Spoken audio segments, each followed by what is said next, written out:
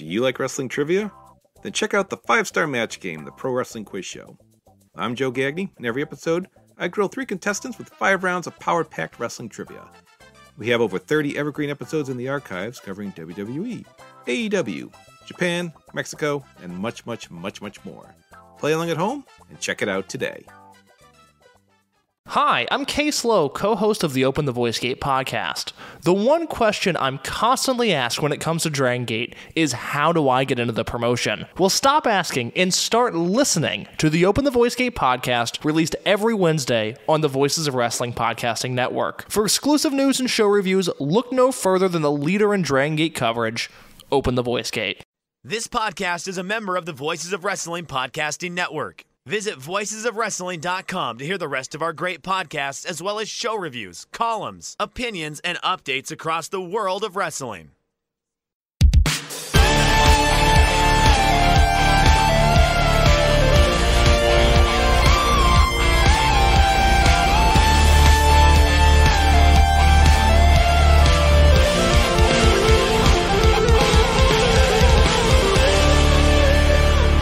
Welcome back to another episode of The Good, the Bad, and the Hungee here on the Voice of Wrestling Podcasting Network. If you didn't know, Google Podcasts is dead, and you can find us on YouTube, where we have a playlist of every single show. It's very easy to find. We'll include a link in the show notes. But just for all those people, we haven't gone anywhere, we promise. My name is Tyler Fornes. With me, as always, is Fred Moreland, who has the same energy as the Sleepy Time T-Bear. How are you, sir? I'm doing all right. How are you? Well, I have less energy than the Sleepy Time T-Bear because I am. I think you'd be comatose. So that is factually inaccurate. Yeah, since last week, it's been a whirlwind with the dogs. Eclair had 2 seizures, one Thursday night, one Friday morning, and it's just trying to get her in a good spot and figure out what's causing them. It's been a little rough, but I got both dogs sleeping next to me right now, and we're in a good place. That's good. That's good. Well, we had ourselves a little war, and I don't think there's any way you can say AEW didn't lose that war. They went head-to-head last Tuesday. We talked about how we were happy to escape the rating talk, but we should talk about the ratings because it's news and it's important, and we just are avoiding getting sucked into the muck that is just the stupid discourse sometimes. But this past week, NXT, on its usual Tuesday night, ran against Dynamite, which was, of course, displaced by a night because of you said the NFL in the episode description last week, Tyler, you fool. But it was I don't even know why I would have said NFL because it was NHL. Yeah. And I was even wrong then. It was baseball. Yeah. So some damn sport. At least F and H are somewhat in the kind of same area on the keyboard. But yeah, that was a big goof by me. It's going to bury you casually as I go over these ratings. But yeah, NXT had overall 921,000 viewers with a 0.30 in the key demo of 18 to 49-year-olds. And Dynamite had a 609,000 viewership overall with a 0.26 in the 18 to 49 demo. Now, if you compare that with last year's Tuesday Night War, Dynamite won that one. They had 752,000 overall with a 0.26 in the key demo, the exact same number. While NXT was at 676,000 and 0.18 in the 18 to 49. I think this is indicative of a few things. First of all, that NXT at WWE in general is just hotter than it was last year, and it's definitely hotter than AEW is right now. And also, I think it also indicates that WWE tried this time, and they really didn't last year, which it's very un-WWE-like, but they didn't really put much effort into it last year. They may have announced a couple, big matches within the realm of WWE, or I should say within the realm of NXT 2022. But this year they pulled out a bunch of cards. They had Cody Rhodes, Paul Heyman, Asuka, The Undertaker come out and, help make a star by chokeslamming Braun Breaker. Nothing like making a new star by having him get buried by a dude who's been retired for 3 years. Yeah, I know. WWE is such a bizarre company. But yeah, I mean, AEW lost. There's not a real easy way to spin it. Now, I will say, overall, not close. And I neglected to mention Dominic Mysterio and Becky Lynch are now pretty regularly in NXT, and that helped out too. Just looking at the numbers, you got to say that WWE is much better in popularity right now than AEW. That said, I think it does mean a little bit. The one glimmer of good news here is that WWE tried really hard. And AEW put out a big show for them, but they didn't really hotshot anything. I don't think any kind of major, like there wasn't like a Hogan Goldberg, in the Atlanta Dome kind of deal here. But, they stayed close in the key demo. 0.04, not a bad loss. I wrote, now 2 weeks ago leading up to the show that, WWE kind of put themselves in a position where they could have had some real egg on their face if they had not won because of how stacked they were making that card. And I still think that a little bit that this isn't exactly what they probably had in mind when they stacked it that much in terms of the key demo. That's the only kind of thing I can say about it as far as a pro AEW / anti WWE thing. But WWE whooped their ass basically, especially overall. And, they practically, they increased their viewership overall by practically 50% year over year. And, I don't know. I think it's just a reflection of what the wrestling industry is like right now. AEW has cooled tremendously in the past 12 months. And WWE has gotten hotter. I think WWE has kind of stagnated basically since WrestleMania-ish, and I feel like AEW isn't really sinking in that same time period. I think they're about steady as well. But this is just where they are.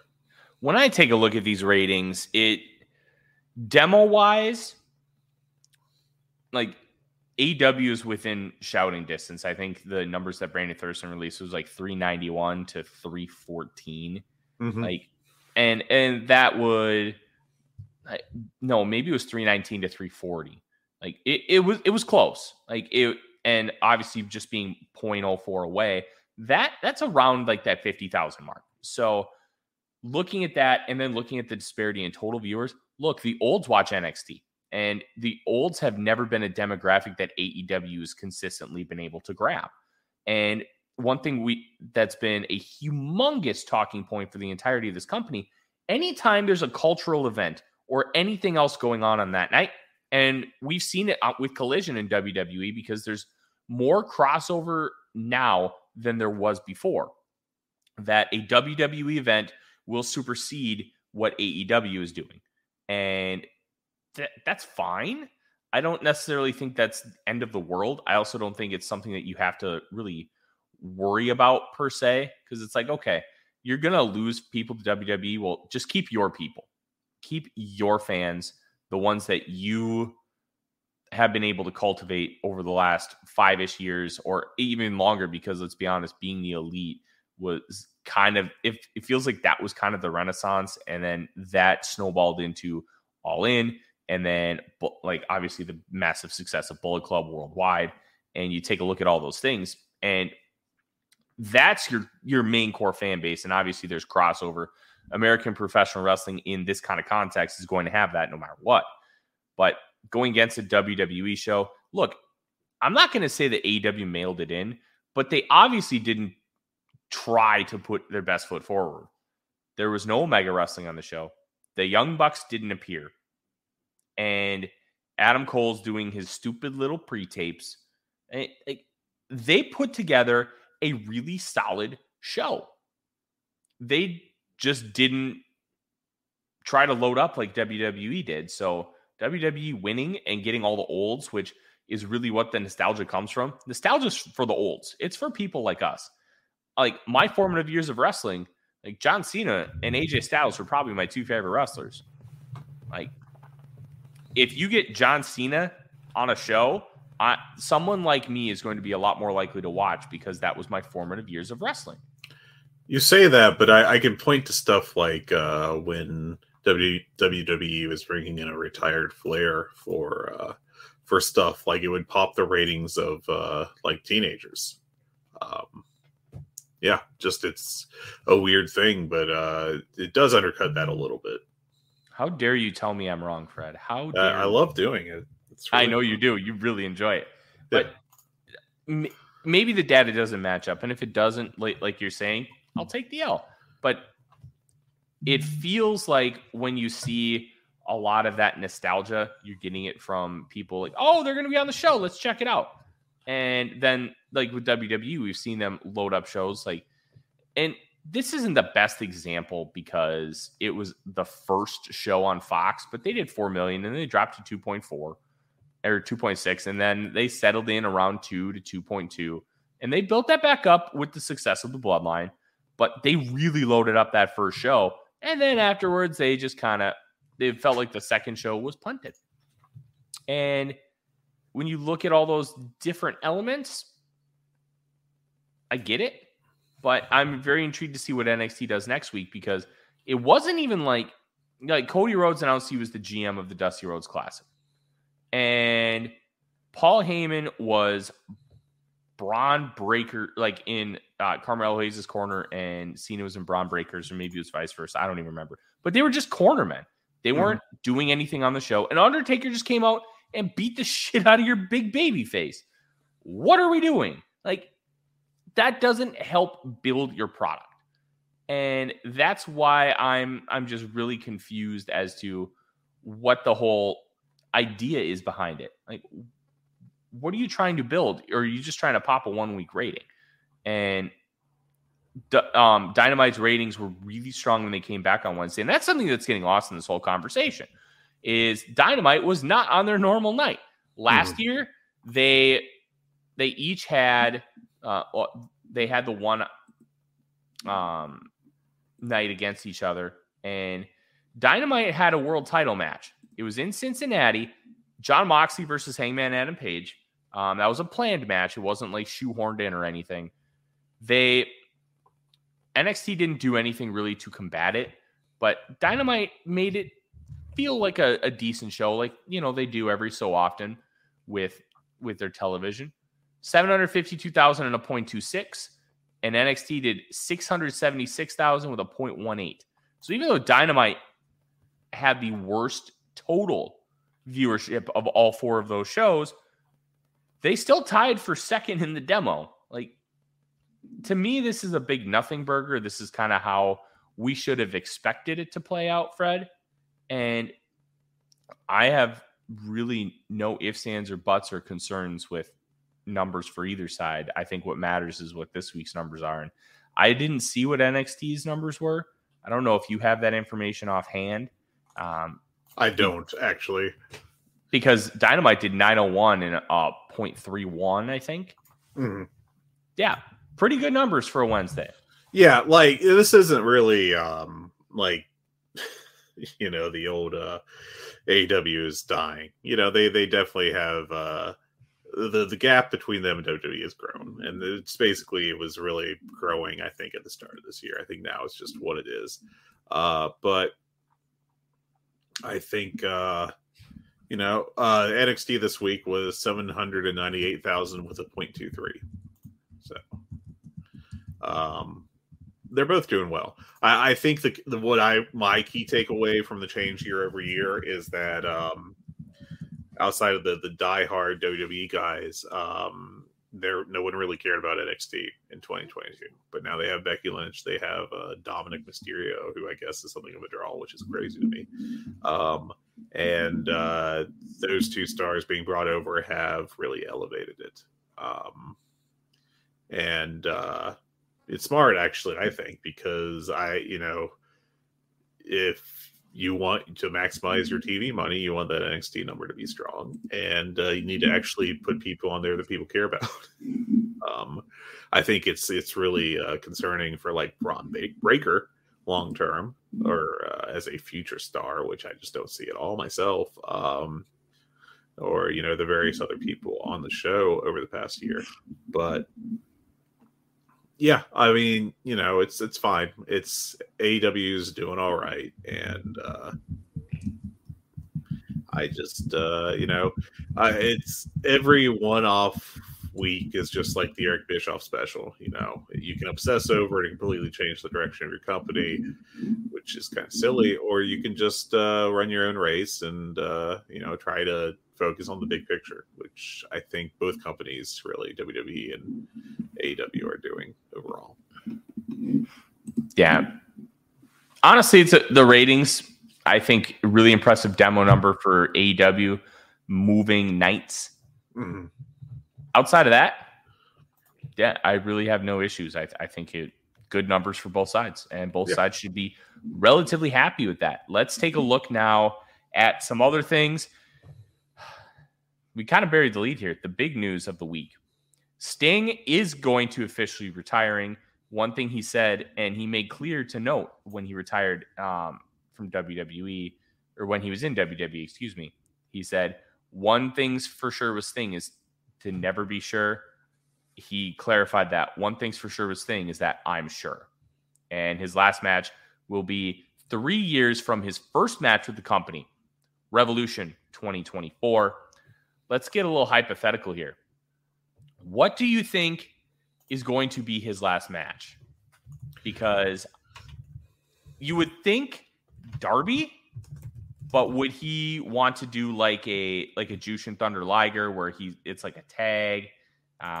Will we get like a mini goodbye tour for Sting, which I really don't think Sting cares about that, but it wouldn't be for Sting. Mm-hmm. It would be for us. Yeah. And I'm curious to see how you think this is all going to play out. It's going to be really interesting. I've got to think that they'll probably go with a tag match because Sting really hasn't done, I think, a singles match in his entire AEW run, unless I'm blanking out here. But I think it'll make it easier. I think sticking with Darby will definitely help float the quality of the match that he's in as a send-off. And the question is, are you going to have Sting put someone over? Again, the obvious person would be Darby Allin. They do a singles match and Sting puts him over on his way out. Or you have him tag with Darby and maybe, kind of buck tradition and go with the happy ending of Sting getting a win on his way out. It's very interesting. And I think that is just a really, it's an interesting way to end just a wild career. Sting is just all the stuff he did and all the different things he touched and all the different aspects of his career have been really fascinating. And, I'm glad we got this coda, this little last couple of years here where he got to just, show up every once in a while and just have crazy matches. And, I think he's obviously been a big boon for the company. I think just in terms of legitimacy, I don't know that he's like a huge ratings draw in general. But, I think every time he's had a match, it's hit. So, yeah. And I could see a situation where Darby says, nope, I'm not losing to Sting. I won't do it. Yeah. And look, whatever they do, I feel like we can trust Tony Khan to treat it with the reverence that it deserves because of how, and CM Punk, when he came into the company, talked about what sealed the deal for him was how they handled the passing of Brody Lee. And it's always with class. They do everything top notch in that sense. Mm-hmm. And they're going to treat Sting with that kind of reverence. And I'm not excited to see Sting leave the company. It'll be very sad to see Sting leave. For sure. But at the end of the day, if he's going to leave, they're going to treat him right on the way out, and you're going to feel a lot better about it than you would have somewhere else. Yeah. And I like that. Yeah. It's, as someone who grew up watching Sting, in fact, Sting is maybe the first wrestler I really remember seeing on TV, in actuality, back in his WCW Surfer Sting period. It's this guy has done so much in his career. I'm glad he got voted into the Wrestling Observer Hall of Fame. Frankly, because we had that, for a long time there was a big debate about if he was a Hall of Famer, and he finally did get in. And I just, Sting's awesome, and I will miss Sting. Same. I'm really gonna miss him. Sting's been everything that you could ask for, and it's been great to have him in professional wrestling. It's been even better to have him throughout like so many formative years of wrestling, because Sting has literally been wrestling across 5 decades. 5 decades. Yeah. It's crazy. We're going to ignore that Ric Flair's wrestled across 6, because Ric Flair should not have wrestled in the year of our Lord 2021. No, God, no. That's neither here nor there. I'm happy that Sting is good with that decision, because I highly doubt that Tony Khan told him, no, you need to retire. This is probably a Sting pick. And he seemed very comfortable with his decision as he announced it over the whatchamacallit. I don't even remember what I'm saying because I am so zoned out. What he said in the live crowd on Wednesday night. That is what I was trying to say. Well, next up we have, I think, the other big news story the past week, which is the revelation that Vince got. Vince McMahon, who was promised that he would be able to do whatever he wanted with WWE after the merger with TKO, has been reportedly removed from the head of creative spot in WWE by the CEO of TKO, Ari Emanuel, with Paul Levesque replacing him for real this time, apparently. And I don't know, this is just a huge story, and it's kind of being overlooked because this is literally, this is a sign that WWE is not a McMahon organization anymore, for the first time in either of our lives, Tyler. And it's just crazy to think about it. And it looks like that Vince McMahon got played for the first time really in his life. Since Jeff Jarrett kept bouncing back and forth between WCW. Yeah, if we're going to count that as that, I mean, it's a wild end to one would assume his career. Maybe he'll bounce back from this. He is very Donald Trump-like in that nothing seems to really stick to him, and he always floats. It's just fascinating.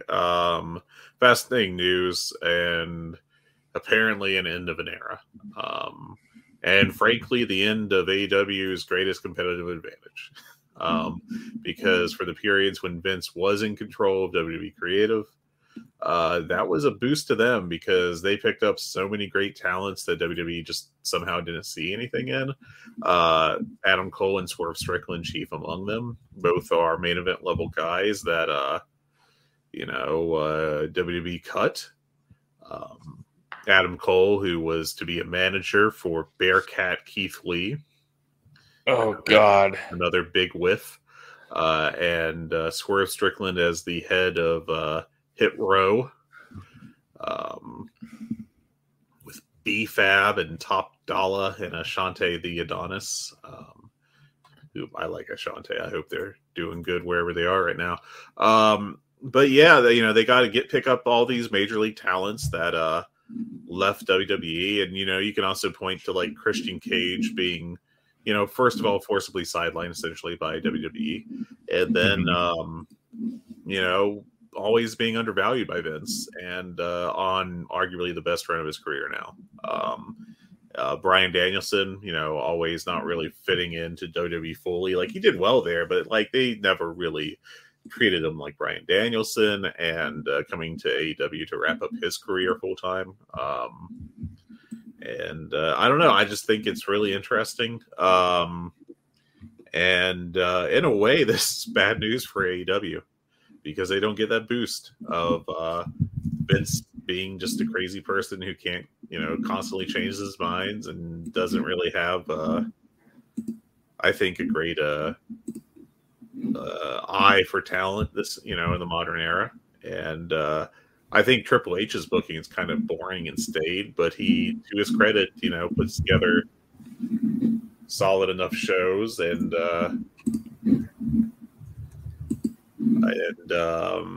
doesn't incredibly own himself with bad decisions in terms of who to keep under contract.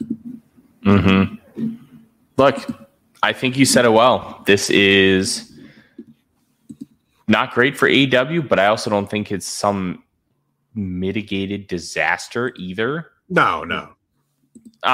My theory is Ari Emanuel basically took the PR hit saying that they were going to keep Vince around to buy the company, and then once everything was secure and there was no going back, then they started doing the real things that they wanted, which it's corporate America. This kind of shit happens with a merger all the time. And I think that's kind of what we're looking at here. And it's good. Get him out. Vince is bad for business when it comes to WWE. Why is he bad for business, you say? He's nearing 80 years old.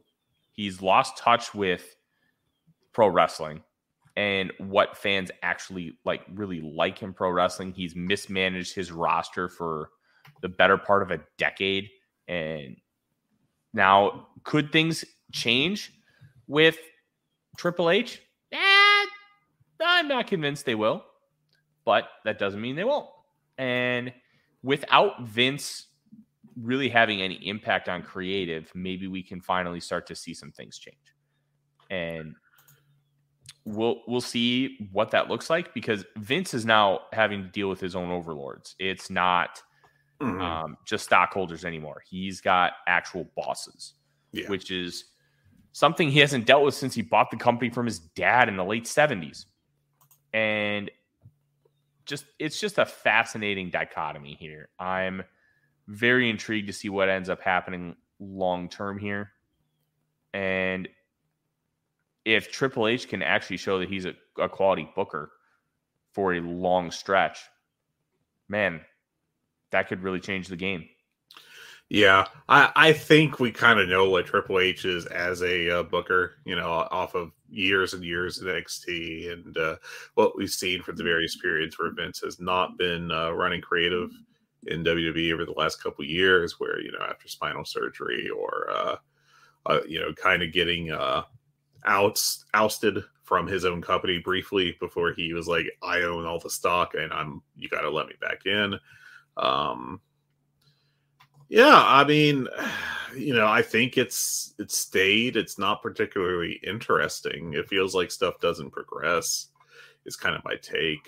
And when it does, it's at a glacial pace. But I think he, like I said, he just doesn't make the same destructive decisions that Vince does. And, I think we talked about this way early on in our show about how, the bar for Triple H as a booker is underground, for succeeding Vince. And, I think at this point, we're just kind of like, a lot of fans are just like, you could tell them that Vince is gone and just not change anything.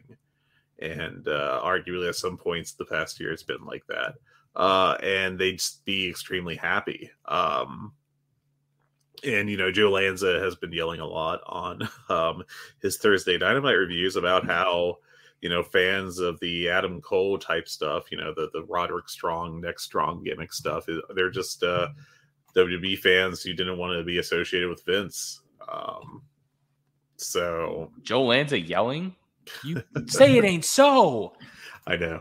I can't really disagree with him, frankly. No. We'll get into some later, but it's not working, I don't think. But yeah, a fascinating potential end to an era that has really defined American wrestling, for decades. And so kind of amazing that it's not getting talked about as much. That's just my take. Let's go through some more news and then we'll get to the shows. Got a lot of shorter notes this week. Fire away.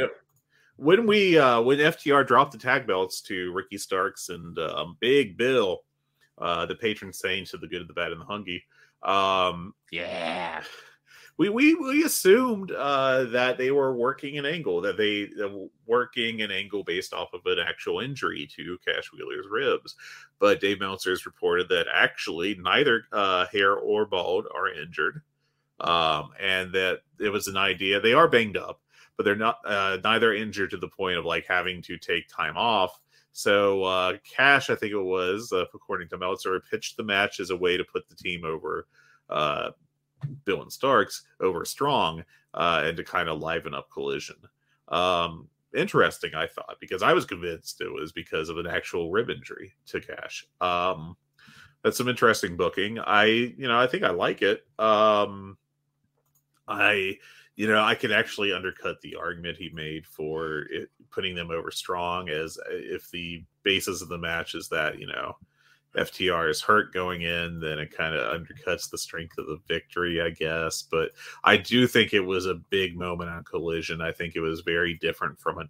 You need these short matches sometimes just to keep fans honest so that people will stay invested early in a match. And I think it was that part was a smart bit of business. I agree. I agree completely. My brain is just so fried, and I am just so happy that GBH Star, Big Bill, is a tag team champion. That I like how unselfish they were with that. And yeah, it's a really look. I'm not burying them, to be clear. No. I know you're not burying them. I just want to point out, like, yeah, it is really cool what they did. The tag team division as a whole has been really, really giving. Yeah, Young Bucks put over a lot of people. FTR, I think, have done a lot to make some people shine. You definitely can't knock FTR for being selfish, I don't think. And I don't think you can really knock the Bucks for being selfish either. I thought this was learning that was cool, and it was a very interesting booking idea, and I think interesting in a good way.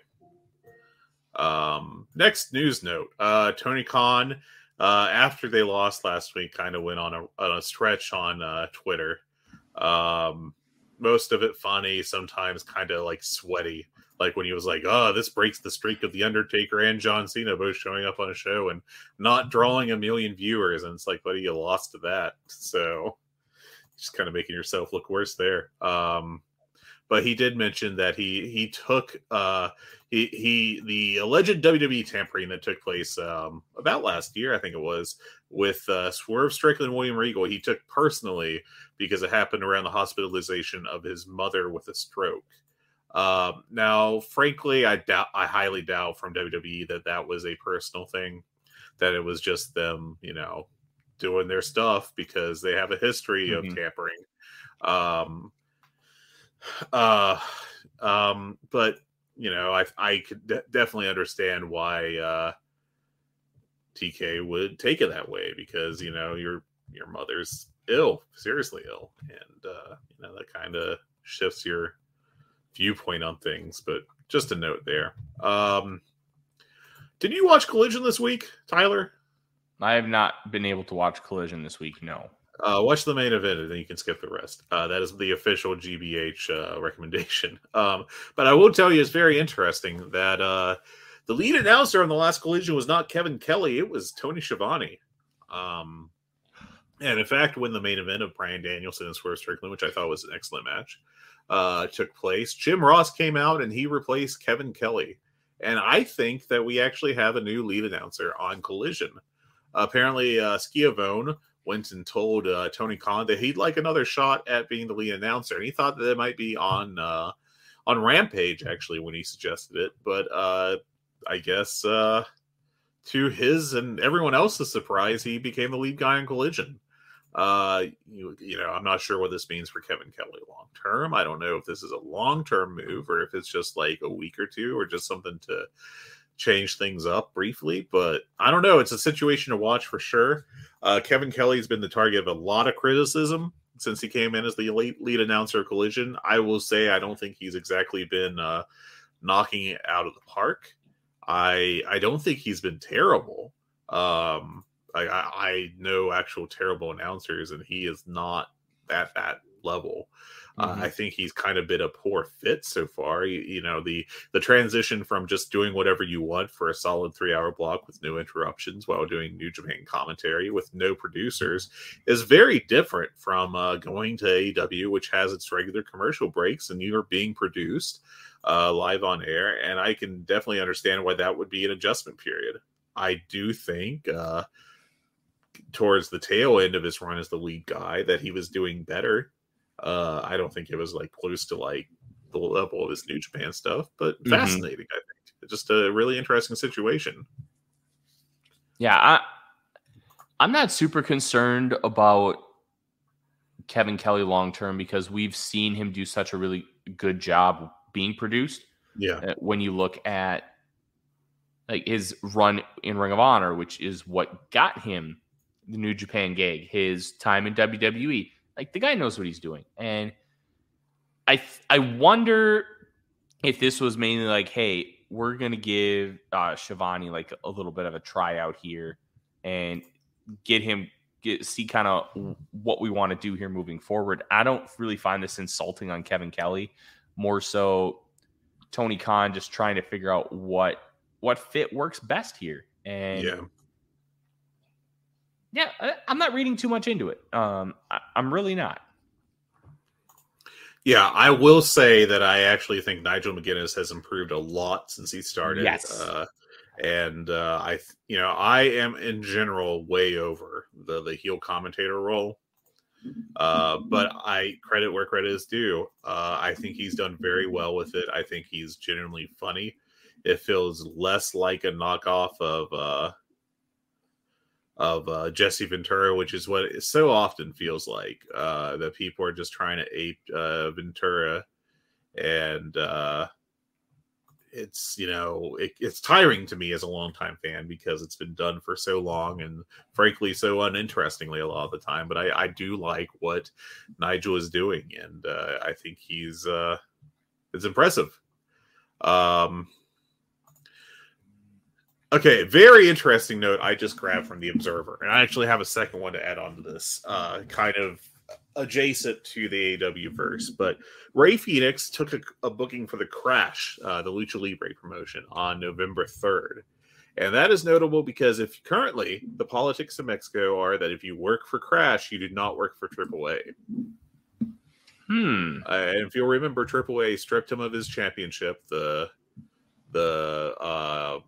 Latin America one, I think it was, and then gave it to QT Marshall. I thought that was because Phoenix decided to leave the company. Well, I think it's just I'm not saying AAA fired him or anything, but it was more I'm leaving, and then they're like, well, I guess we're vacating this. Okay. And then funny because it's AAA in 2023, they're like, we're going to make sure that this belt goes on a local guy who will always be on shows, and they put it on QT Marshall, who is notable for being a not local guy who works for AEW primarily. But yeah, he also hasn't worked for AAA because he's been trying to establish residency in the United States. And trying to establish his residency here. and has been unable to leave the country. But he's now injured, so he had to drop the booking. And I guess Andrade is taking his place, another person that has not worked for AAA in a long time. One other note directly from the Observer this week that I think is interesting, and it's very adjacent to AEW. It's not very direct at all anymore. But Flip Gordon, a name I have not thought about in a hot minute, of course, was kind of getting the new young guy rub on being the elite for a long time, like in the build up to the formation of AEW, and then awkwardly was never brought in. It's because he had like an extended contract with ROH, and then I don't know if he was mentioned in Speaking Out. Was he? I don't recall that. Now, a lot of people were. What I kind of recall with him was that he just was kind of an idiot, like a flat earther. Okay, yeah. So, like, which is obviously is not as bad as being an accused sexual, deviant criminal. Yeah, but he's a dope. And he just never got a look at AEW. I don't think he ever worked in the Ring of Honor once it became a Tony Khan thing. But he announced that he is not taking any more independent bookings after November. Maybe November. Interesting note. Kind of curious if he's getting picked up by either AEW or WWE. Obviously, if he went to AEW, he could still do indies if he wanted to. WWE, not so much. But the fact that he's calling, like, apparently his November 8th booking in Fight Life Wrestling for Milldale, Connecticut, his final indie match in Connecticut. So, I don't know. Interesting. I think he'd definitely be a better pickup for NXT than Brian Pillman Jr. Lexus King. Lexus King, named after his abusive stepfather. God. Lord Almighty. Samuel Guevara still not cleared from his concussion. They were trying to get him on Dynamite this past week, but it just didn't happen. Kota Ibushi said that his contract with AEW allows him to live in Japan. He can work elsewhere, and he has a reduced number of dates with AEW. There has been a settlement in the Luchasaurus mask lawsuit between the designers of it and AEW regarding the use of that design in things like merchandise. No real terms of the settlement have been announced, so I don't think either side is like ecstatic with it, because usually when that stuff gets leaked, it's because one side or the other is like all hyped up and wants to flex on it. But to me, this screams fair, where both sides aren't unhappy with it, and I think that's when you really get something like this, where you don't get anything actually leaked. But it also could be gag ordered, where Tony Khan, it could be Tony Khan forked over a bunch of money, but you can't say a fucking word about it. Like when you talk about non-disclosure agreements, and I know there's been a lot of conversation with that in professional wrestling with the sexual misconduct with Vince McMahon. One of the things with non-disclosure agreements is all you have to do is sign, and you get X amount of money. But if you talk, you have to give that money back. So that could be something where Tony Khan knows he's forking over a lot of money, but he doesn't want everybody else to know about it when something like this eventually comes back around, and bada bing, bada boom. Yeah. One of my favorite stories just along those lines is about the Ghostbusters theme song, because Ray Parker Jr., who's had one hit was that song, was sued by Huey Lewis of Huey Lewis in the News, and accused him of, ripping off I Want a New Drug, which was a pretty big hit back in the 80s for Huey Lewis. And then decades, like years and years later, like 10 or 15 years later, Huey Lewis talked about it in an interview, but they had an agreement to not talk about the settlement at all. And I think Parker clawed some of that money back. So, just deep 80s pop music lore in our wrestling podcast. Couple of Ring of Honor contract expiries, or at least lower card AEW. VSK and Zach Clayton have both had their contracts not renewed. Okay. I don't think either would really make a difference for the company. On that note, Fuego del Sol did a good video on his YouTube that I would actually recommend, talking about the end of his run with AEW, with him not picking up the option on his contract, and just talking about the scenarios working with it, it kind of confirms that, at least at the time, Tony Schiavone was the hatchet man. And there's been lots of talk about Schiavone being like the head of talent relations and that kind of being his role. But yeah, I mean, Fuego did a good video about it. Not bitter at all. I think that guy's caught something. I'm not going to say like he's going to be a main event or anything, but I could see him as like a solid mid carder somewhere in at least an Impact sized promotion, if not bigger. I hope Fuego in the X division in Impact feels like it could be a fit. Yeah. And I don't know, Impact, some of their talent decisions, like they brought in just like bringing in Connor from the what was that tag team? And was it the Ascension? Is that right? The Ascension, yeah. Okay. Dude, the Ascension were so great in NXT, and then they got to the main roster and they immediately became... They got vinced. They got vinced real hard.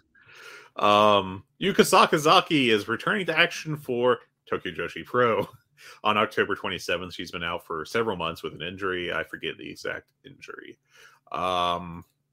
Quick notes, like literally quick notes. Tonight on Rampage, assuming we release this on the 20th when we're recording it, is Mystico versus Rocky Romero in a best 2 out of 3 falls match. Get your full-blown CML fix on that show.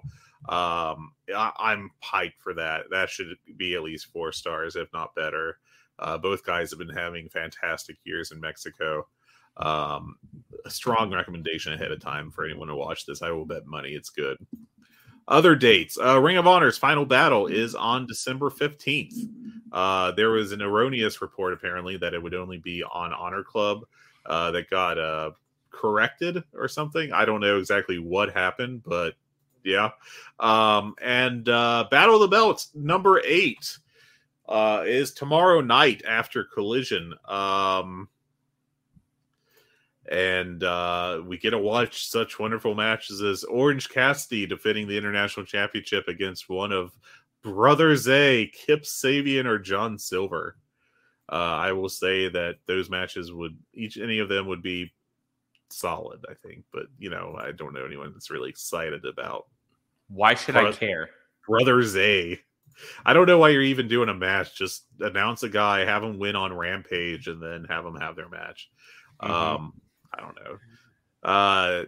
Tony Khan loves his matches for matches. And then final note, which is kind of interesting. Serena Deeb was reported to be backstage at Collision by Fightful. She had not been seen for almost a year in the company, apparently over issues and not injury issues. So something to watch going forward.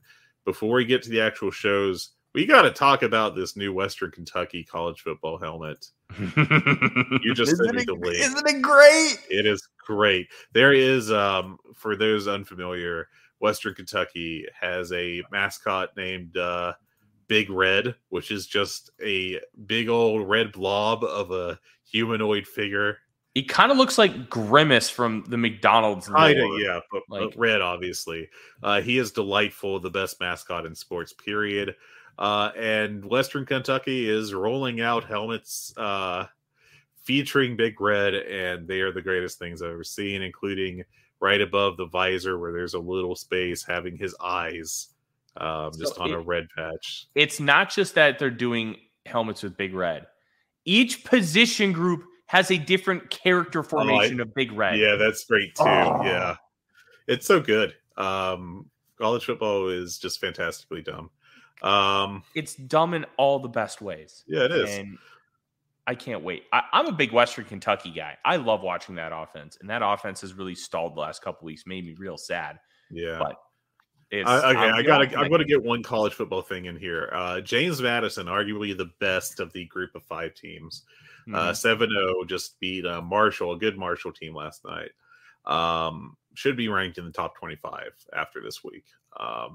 They will not be eligible for the postseason because of a very dumb NCAA rule. that when you go from the FCS to the FBS, you go up to the big boy level, you are banned from postseason play for a couple years to try to discourage, like, I guess, a cash grab, because God forbid you have a cash grab in college football. It sucks because they're a really good team. That's it. That's my college football note of the week. A very good team. They're 7-0. Really good. They whipped a good Georgia Southern team this past Saturday. Like, it was like 41-13, I think. It was just, I watched that game live. It was fun. Yeah. And went into Huntington last night and beat a strong defensive Marshall team. Marshall was without 6 starters, including star running back Rasheen Ali, which that's not good. It screwed over my college fantasy team because it got announced like 12 minutes before kickoff, and I didn't see it until 9 minutes after. And I'm like, oh man, shit.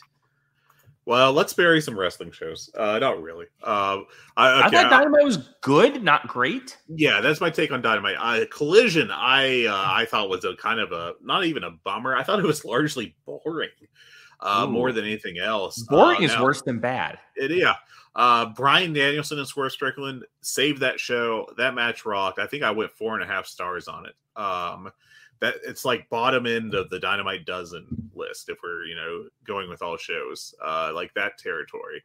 Just a really, really fun match, and literally nothing else on this show worthwhile.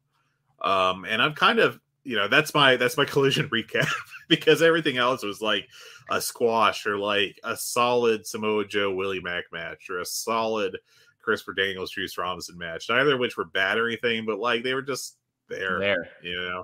Samoa Joe in 2023 when he has his working boots on has damn good matches. And I keep saying Swerve Strickland. It was Christian Cage and Bryan Danielson. I don't know what's wrong with me. There's probably people that have been screaming at me on this show for like literally 30 minutes because I think I made that mistake earlier. So I'm just a stupid person. So deal with it. I don't know what else to say. But yeah, Christian Cage and Bryan Danielson, fantastic match.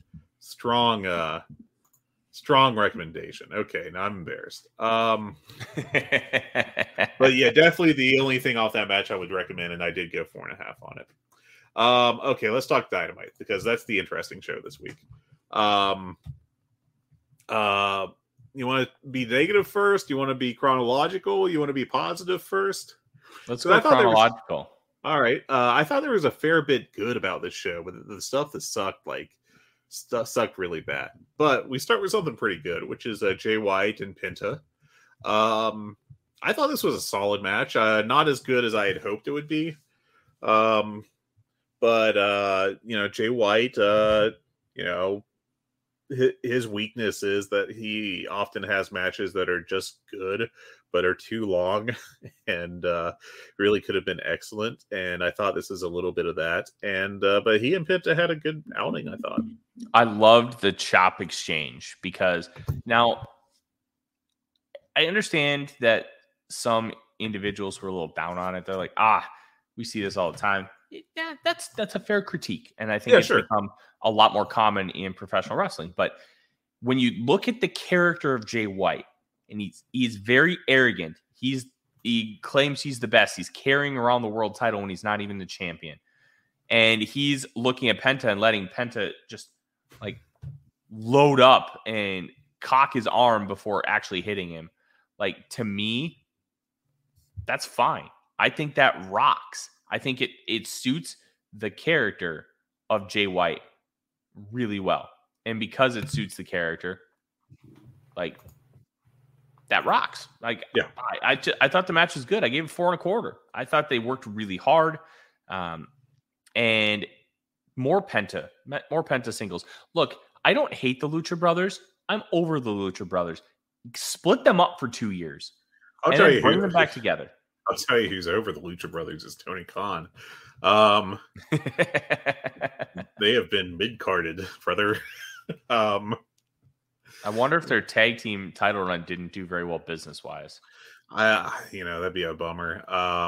They're really good, and I don't really understand why they've been used the way they have, largely in 2023. Like, if you want to take them in a different direction, sure, but Anyway, yeah, I went 3 3/4 on this. I thought it was fun. Hard, not like fantastic, because I thought it was a little too slow, especially in that first pre-commercial portion. And then we got ourselves a pretty good Juice Robinson Jay White promo afterwards. We have definitely dropped the coins. Please don't remember the coins. Tony Khan would very much like you to forget the coins. But they have shifted from that. Now he's got a TJ Maxx ring, which is a pretty good bit. Yeah, I like their promo on MJF. I like the Bullet Club Gold act. They've really kind of settled in and have found themselves, and I think it rules. And yeah, thumbs up. As I yawn to oblivion. Yeah, glad I could throw it to that. This was great. Yeah, this is good. We got MJF backstage with Renee. I thought this was a decent little promo. Until the Acclaim stuff. MJF has gone full CM Punk in terms of like pooching himself on this show, because he's has a lot of booking power, and he's tied in with the Acclaimed. He's tied in with Bullet Club Gold. He's tied in with Samoa Joe. He's tied in with Kenny Omega now. He's tied in with Wardlow. Like, it's all like he's tied in with Adam Cole, Roderick Strong, and the Kingdom. He is the protagonist of AEW to, like, honestly, outside of CM Punk's run on Collision, where he also had like 18 storylines going on at once. We really haven't seen this in AEW before, where like one guy was like, I think at least dealing with or having prominent interactions with so many different groups. It's definitely an interesting approach. It's not really what I would do. I always like it when it's a little more variety, and obviously not everything is happening at the same time, but it's all very much like MJF is not just the world champion, but like the most important person in the company. Mm-hmm. And then, so we had a decent promo where he was talking about how he's not stupid, so he's not going to run out there to get beat down by 4-1 Bullet Club. But he will be going out to commentary later, and if Juice wins, he hopes he does, so that they can face off next week. And then Max Caster and the rest of the Acclaimed walk in, and Caster does his awkward, kind of flirty offers of help. I don't love it. I don't think it's really great. Feels like the beginning of a split to me. Yeah, I do wonder if they're doing like breaking up the Acclaimed. I think it might be time for that. I really think that it worked short term, but I do think adding Billy Gunn was like maybe the death knell for the group. Because it feels like they've just over the past year have gotten colder and less successful and less interesting, because they wrestle basically the same match every time out now. And that's largely because Billy Gunn is, it's like mid-50s Billy Gunn, but it doesn't feel like they really do storylines. They're just kind of there. And I don't know. It's not like they suck, but it's just not nearly as good as like it was when they first got the tag titles. And that's kind of a bummer. It's one of those things, if you split them up, they're just going to become mid-carders in the void. Like, yeah, they need an actual direction if they are going to do a breakup. I wonder if they see Max Caster as a star in the waiting, because he's been featured heavily on his own, and that Anthony Bowens is not seen the same way. Bowens is, I think, the better worker. And I think Bowens has more charisma than maybe he's being given credit for. But I think both guys are really good and promising. So we'll see. But it does feel like it's time to maybe shake things up with them a little bit. Mm-hmm. Next, we got a hype video for Hikaru Shida and Emi Sakura, where Excalibur had been drugged with Quaaludes right before it started, because it sounded like he was whispering in a closet somewhere, like a podcaster doing the voiceover for this video. And then we got Emi Sakura and Hikaru Shida. It was a nice little story. The content of the hype video did a good job of building this. And I thought this was solid. I went 3.5 on this. Good work. Let me ask you a question. Did it feel like some of their spots just kind of went in slow motion? I didn't feel that way, really. Maybe a little bit early, but it felt like everything was so technically sound, and that's something you'd expect from these two women. Emi Sakura is one of the most technically sound women in the world, if not the most. And Shida doesn't botch anything. And it just felt like some of their bigger spots were just in slow motion. Man, I don't know. Maybe it's just a me thing, but it felt like I gave it 3.25, and I thought the work overall was like very sound, but some of it was just slow, and it kind of took me out of it. Yeah, I didn't have that issue myself, but I thought it was solid. I didn't think it was thought it was good. That's all. I wouldn't really tell you to rush out of your way to watch it, but I thought it was solid. Next up, Adam Copeland sit down with Renee. This was a slower paced interview, and I saw some pushback on it because of that. Frankly, I kind of liked it. I thought I liked it too. Now, I wouldn't want this every week. Let's be clear. But I thought in this spot, it did a good job of really setting everything up. For anyone that maybe didn't know their history together, it did a good job of setting up that aspect of it. And I thought Copeland had good delivery. It wasn't, the I'm going to a dark place, WWE bullshit that he was doing that kind of sucked. And I thought this was a good sit down. I thought it was a good promo. I'm not going to, again, not like a one I'll look back on at the end of the year as one of the best things that happened on TV, but good. I thought it was good. And I still think Adam Copeland is delivering every time he's been on TV for AEW so far. I don't know that he's really a meaningful draw for the company, which has always been kind of the big question with him outside of the John Cena run and his subsequent heel run after that. But I think right now he's at least providing some solid segments, and I'll take it. I saw some pushback on the fact that he said he wasn't here to come for the world title. And considering everything that happened with MJF and Adam Cole, I kind of understand that. But Copeland is 50. He has spinal stenosis and he has a triple fusion neck surgery. He's coming in here as a 50-year-old. I think it's okay that he's not here to chase the world title because this is a big-time wrestling company, and he's almost, in essence, in a kind of a roundabout way, putting them over by not wanting to go for the world title, realizing that he probably isn't deserving of the world title at this point in his career over a lot of these guys. And he just wants to go have fun with his buddy. And it's different from the MJF Cole stuff because you have a 25-plus year television history of these guys being buddies. They've hosted their own podcast. They were a tag team in WWE, and they helped make the TLC match famous. I have no issue with Copeland saying, I just came here because I wanted to finish my career with my buddy Jay.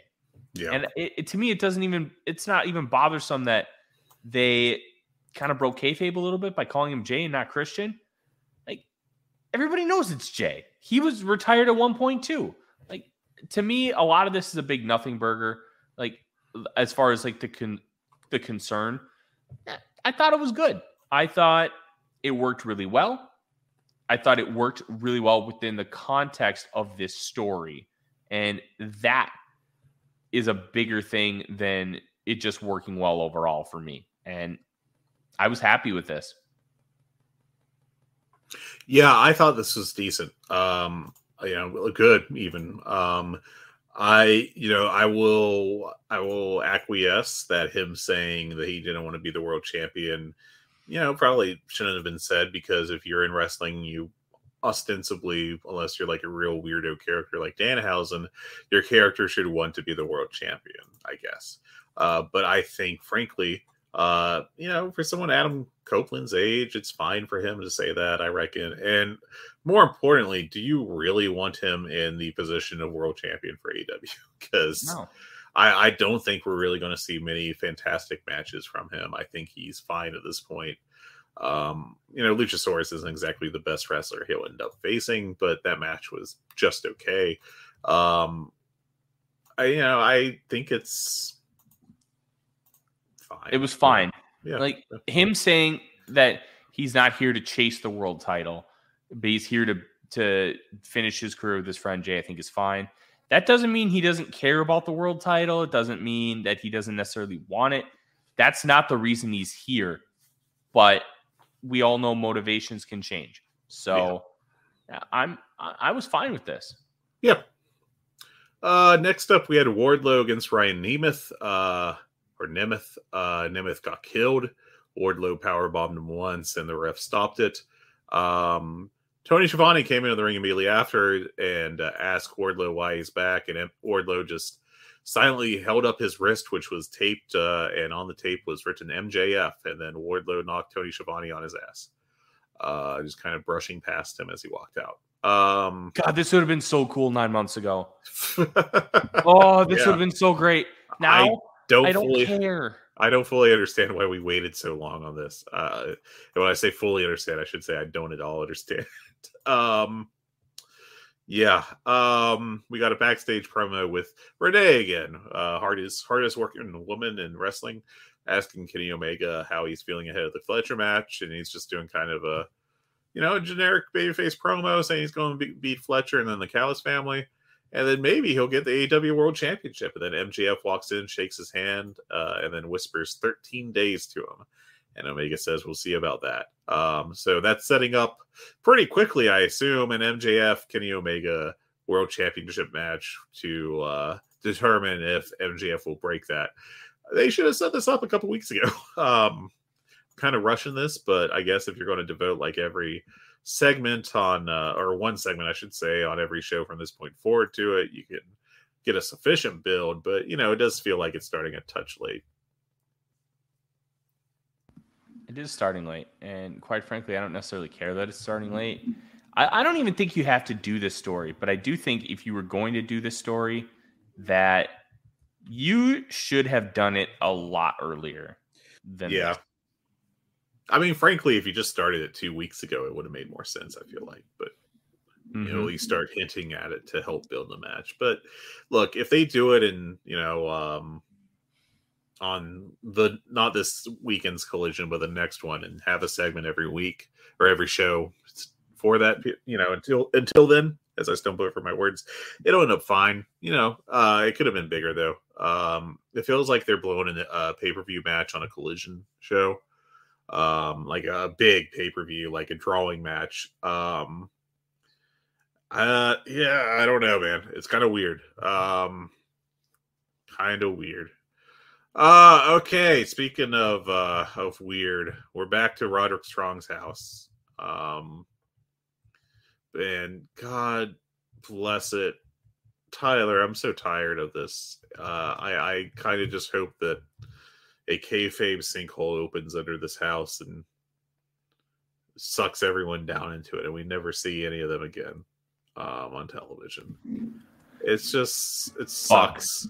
This. It sucks so much. We get okay, listen. It's okay if you want to do comedy segments sometimes on your wrestling show. I just advise including jokes in your show. These ain't funny. Call Stock Ichikawa. He'll teach you how to be funny. I mean, my God, they have at least one stand-up comedian, Chris Harrington, under contract as their stats guy.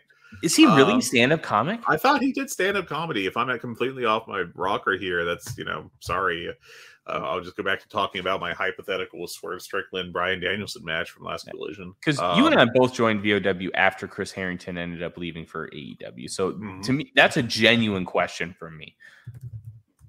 Yeah, I swear that he did stand up for a while. Now maybe I'm wrong, but I really thought he did. But yeah, it's God. This sucks. I hate this. I hate it so much. It's the fact that Adam Cole left Roderick Strong's house gives me hope that it's done. And maybe he set fire to it as he left. Please, for the love of God. I hate this so much. It's the worst storyline in wrestling in 2023. I feel extremely confident saying this.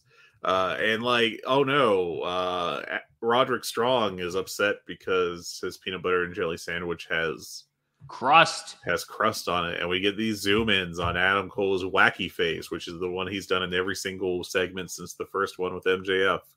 Now that was me when I was 6. I hated crust. I still don't like it, but I eat it because I'm an adult. Who finds this funny? I don't. Again, there aren't jokes. It's not good. It's not fun. It's not funny. And yeah, I despise it. I hope it. I hate it. I hate it. I hate it. I hate it. I hate it. Tony Schiavone is in the ring and introduces the Callis family, so we get a long promo. First of all, we get a really good Powerhouse Hobbs promo. I have a problem with this. Oh, you have a problem with this? Okay. How old is Will Hobbs? He's what, 34 years old? Yeah, about that. Yeah, mid-30s. So, correct me if I'm wrong. I swore I heard him say that his grandma took him to a show in 1998. Yeah. How would Chris Jericho have been his favorite wrestler when he wasn't even formative enough to have an opinion on wrestling? He was 7 years old. In 98? Yeah, Hobbs was. Oh. Not Jericho. My brain is absolutely destroyed. Yeah, he would have been. Yeah, and Hobbs is 32. So I'm not going to edit that out because I deserve to look I'm going to make it like a real big deal. So 2023 minus 32 because I'm an asshole is 1991. 1998 is 7 years after that. So sorry, I'm a jerk. I deserve it. I deserve just mess it. with you a little bit. I'm sorry. Odie, this is your fault. I don't know how, but it's your fault. Tyler needs a nap. Yeah, I do. Give Tyler a nap. I need to give you Claire epilepsy med. That's what I need to do. If you need to step off to do that, I can cover this for a little bit. Go. All right. I liked the promo. He said basically that he went to a show with his grandmother, and his Jericho got in his grandma's face and told her to shut up and told Hobbs to sit his ass down. And so he's been angry for 25 years. And so he came back and he hurt him. And it was if great. If that story is true and somebody finds the show on film, oh God. We got the date. I wonder if it was a house show, man, that's a great story that could just end up being a phenomenal lie. You know what show that would have been? What? Super Brawl 8, where Chris Jericho defeated Juventud Guerrero in a title versus mask match. No way. All right. Yeah. Hell yeah. We'll have to get on the WWE Network and take a look.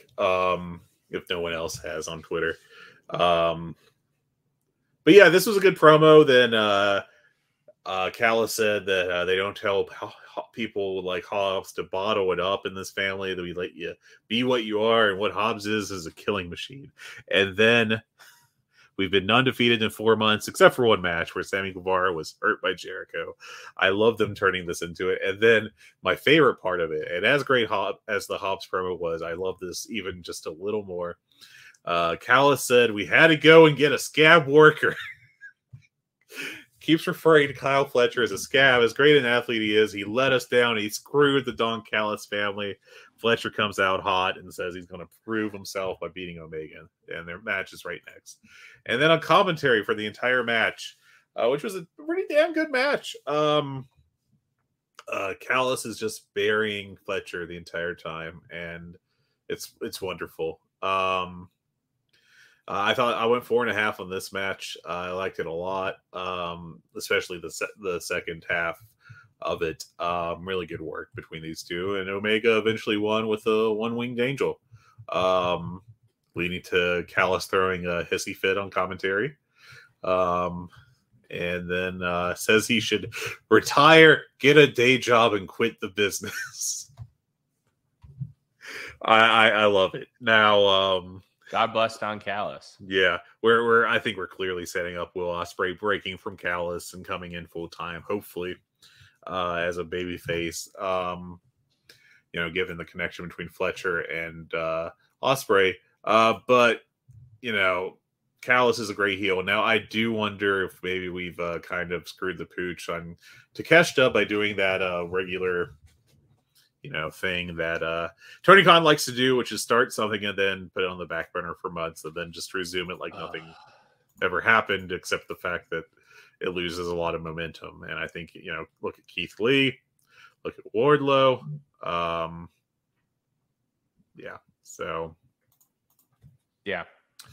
And I worry a little bit we're doing that with Takeshita. But here we are. Next up, we come back from commercial, and Lance Archer is just murdering Barrett Brown. It's a little squash, fun, always good to see Lance Archer. Nothing much to really note there. Oh, there's one thing that we need to note, and as he's kicking Barrett Brown's ass down to the ring, Justin Roberts, the dapper yapper, and kicking his opponent down to the ring from Hearn, Texas. That was good. It's just a perfect improvised line. Little things matter, and little things make shows better, and this is one of them. Yeah, you probably won't remember it in 10 years. You probably won't remember it in 10 minutes.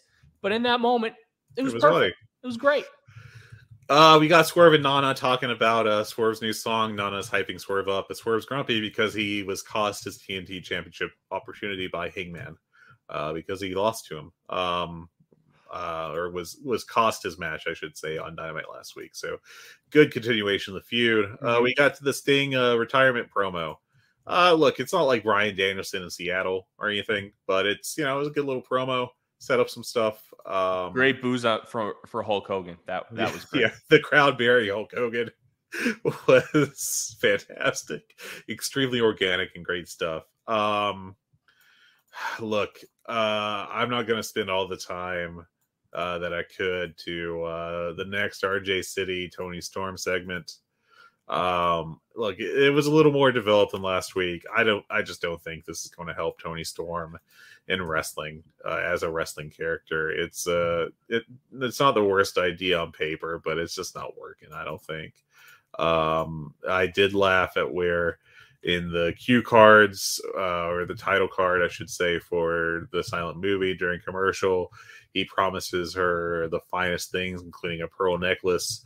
She slaps him, and then it does show, I meant the jewelry. I thought that was a good bit. I got a chuckle. Sensible chuckle out of it. Unfortunately for me, when they do the picture-in-picture, when you watch on the TNT app the next day, you don't get to see the picture-in-picture. So I didn't get to see this segment. Well, that's a bummer. I don't know. You really missed out on much, though. So yeah. She was promised a butler, so that may be the Mariah May entry into this. If you introduce Mariah May as a butler, I'm going to bury the fuck out of it. Get ready. Get your shovel ready, buddy. Good Lord. We got the sit down with Nick Wayne and his mother and JR. Shockingly, Nick Wayne's mother, a non-professional actress, was not a good actor. And people thought they were really pointing something out there. You know what? Did you have expectations? Fine.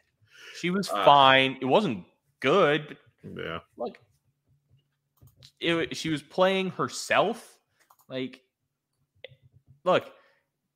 at the end of the day, Nick Wayne's mom is hot. Fine by me. This did, I wasn't impressed by this. Wayne's got a way to go with charisma and that kind of stuff. But we did get Christian Cage coming in and saying to Nick Wayne's mother, you should have picked up the phone. And then Darby immediately kills them both outside. And apparently Shoot busts his Nick Wayne's tooth. They throw back to the announce desk. And I always like these kind of things where Darby Allin throws Nick Wayne's ass out through the stage to the shock of everyone and keeps beating on him. Luchasaurus and Christian come out to beat down Darby, and then Sting goes to lock Christian. He makes the save, goes to lock Christian in the Scorpion Deathlock, but Luchasaurus makes the save. Nick Wayne apparently busted a tooth down to the nerve, which sucks. Yeah, which means that sucker's going to have to either be completely extracted and you put in an implant, or you're going to have to do a full root canal, which at that point, considering where the tooth's at, a root canal and then a crown makes a lot of sense. Yeah. But yeah, sucks that as an 18-year-old, that happens. Like, that's a bad night at the office. Maybe you can talk to Juice Robinson about his gold tooth. Is that a shoot gold tooth, or does he just put a cap on it? I don't know. I have no idea, to be honest. I've never noticed it before. I will say, doesn't mean anything. Just didn't pick up on it before. Renee backstage with best friends Chris Statlander and Hook and Orange Cassidy. Chris sets up a match with Willow Nightingale, which I'm pretty excited about. And Orange Cassidy talks about how he's got to prove something with the International Championship, setting up his not a dream match on Battle of the Belts.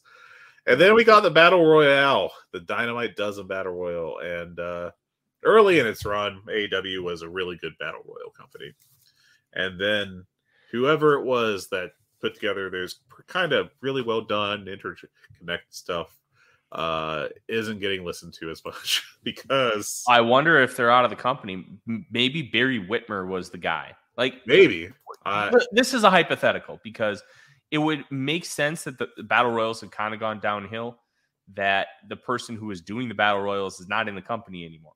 So yeah, or I don't know, or maybe they just don't spend as much time planning them, because early on, you know, like they're never great matches or anything, but early on they were very intricate. Like everybody did something that mattered, and we don't have that anymore with AEW Battle Royals. We have some spots that matter, and then we have other spots where like Matt Sydal just gets dumped after a minute, and hey, work smarter, not harder. Yep.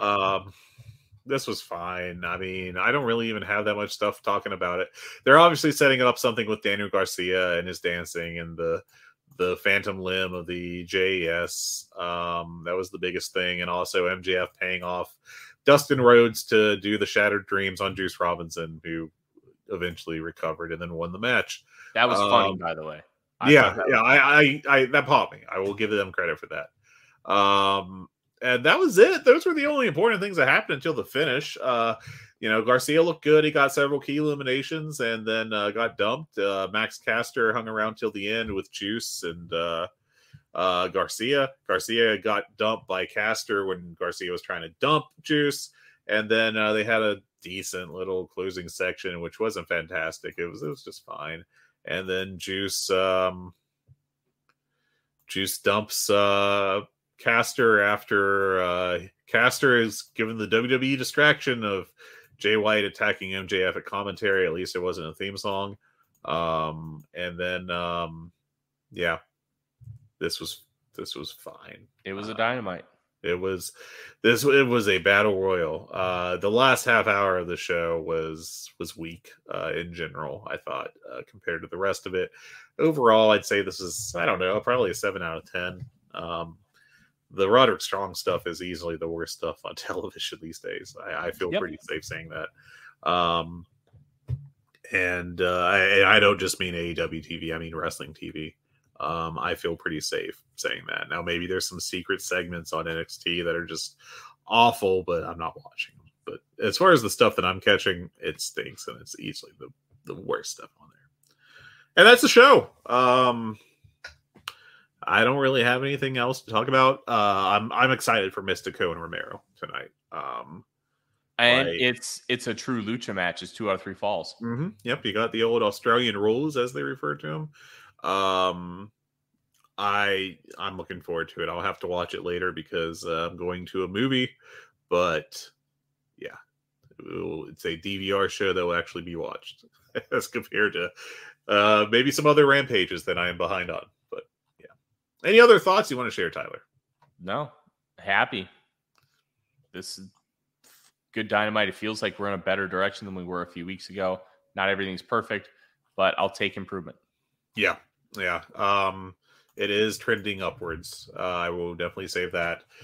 This is still, I think, easily the weakest year of AEW's history, calendar year. I will say quickly that I sat down and watched the highlight matches of Ring of Honor on Honor Club over the past week or two.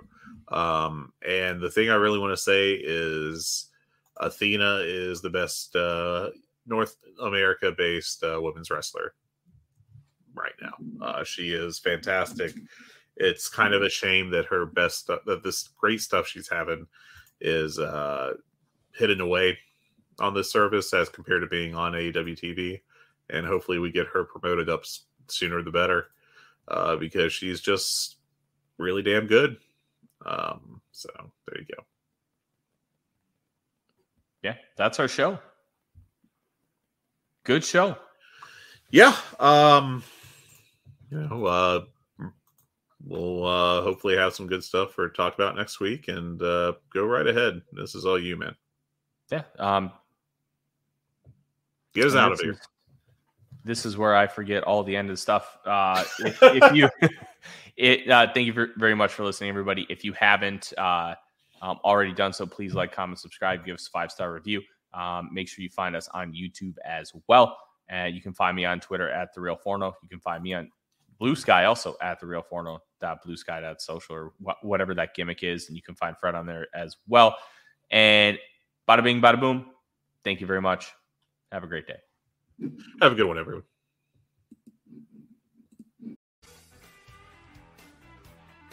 Hello, Voices of Wrestling listener. Dave Ryan here. Have you ever wondered to yourself how many hidden gems are hidden away inside the last years of World Championship Wrestling? Have you ever asked yourself how many tenuous gags can be made about the name Mike Enos? And have you ever thought about what it sounds like for two Irishmen to interpret a very chaotic company through its B show? The answers to all this and more are just a click away. Check out Days of Thunder every second Thursday on the Voices of Wrestling podcast network.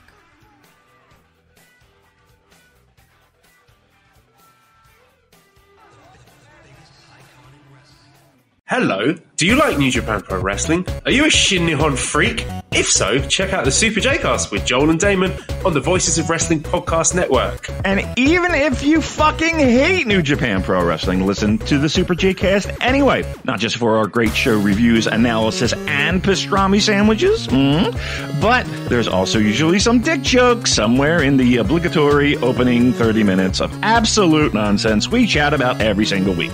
That's the Super J-Cast for all the best talk about New Japan Pro Wrestling, crisps, and pornography.